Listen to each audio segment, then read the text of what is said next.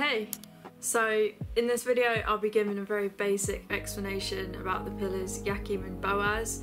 The things that these pillars represent and the meanings they have and where they crop up spread so far and wide that I will probably have to do multiple videos on this. There's just a million things to chat about when it comes to these, but here is a good place to start.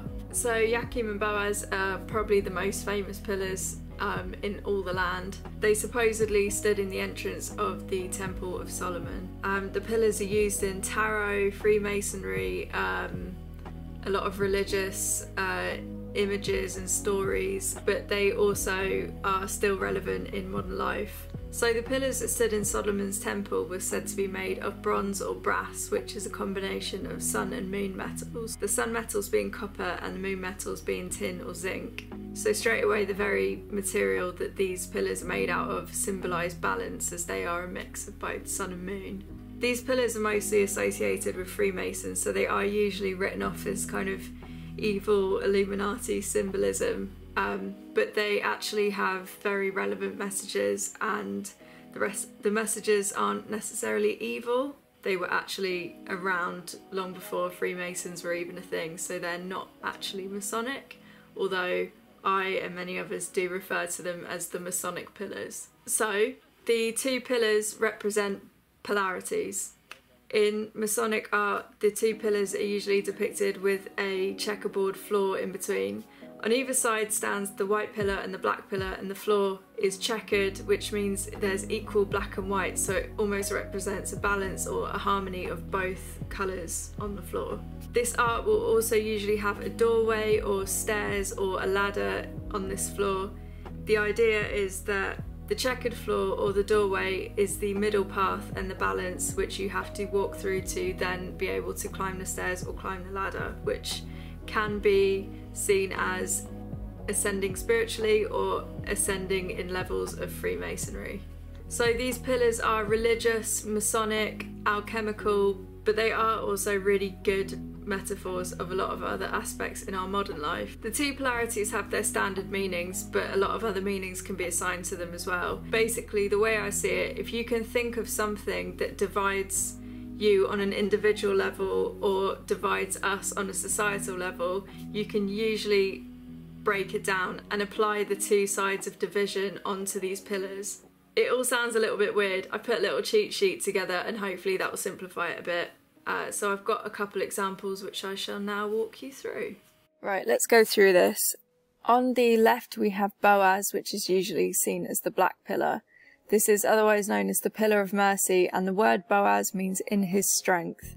In alchemy this is the moon pillar. The influence of this is feminine, it's the gentle mother, and it's a negative force. Again, in alchemy it's represented as the white woman or the white queen. In the chemical marriage it's Mercury, and as an element it's water. This is the thought pillar, and in Judaism it's the God pillar. On the right is Jachin, which is usually the white pillar. It's otherwise known as the pillar of severity. The word Jachin means he shall establish. In alchemy this is the sun pillar. The influence is masculine. The stern father is a positive force. In alchemy again it's represented as the red man or the red king. It's sulfur, it's fire. As opposed to thought, it's practice. And in Judaism this is the pillar of Israel. In Judaism there are three pillars. There's God, Israel and Torah. Torah is the middle pillar or the middle pathway. It's basically the same thing as the checkerboard. It's the balance between the two, or yin and yang. If we look at the symbols of the elements on the two pillars, we have fire and water. Then if we combine the two in the middle, we get that balance, which is Torah. This is the worship. It's almost another way of drawing the yin-yang symbol. Even in a synagogue, when the rabbi reads the Torah, he reads it between the two pillars, as the Torah is sacred. As I've said before, these pillars are old symbols, but they are still relevant in our modern life. Here's some examples in architecture.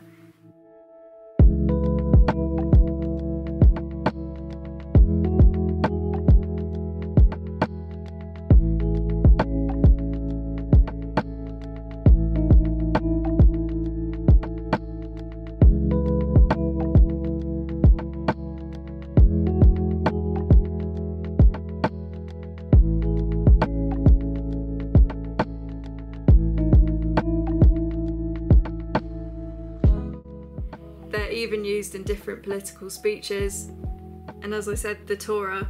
So what do you do with all this information? Well, the thing is, we are humans that are blessed with free will, so to allow free will to happen, we need to have options, which means we need to have binaries. The two pillars of mercy and severity are the most relevant, but if you think about it, every single aspect of our life is in a binary.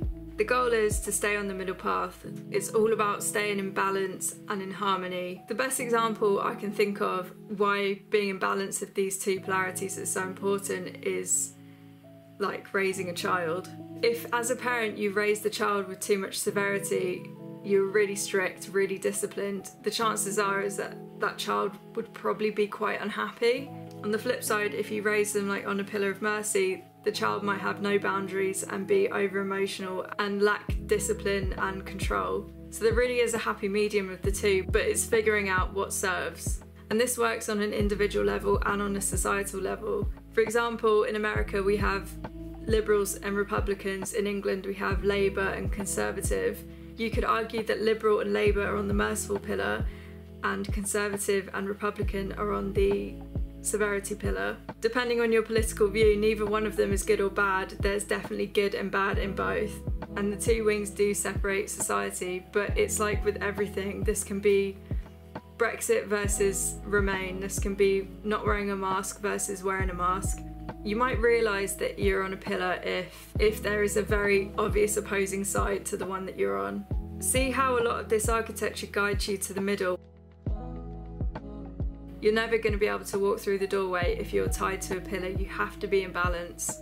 What I love about these pillars is that they just apply to so much. Even in our bodies we have our left and right brain, which are very conflicting. In the middle of these two polarities are your pineal and your pituitary gland, which is essentially your third eye.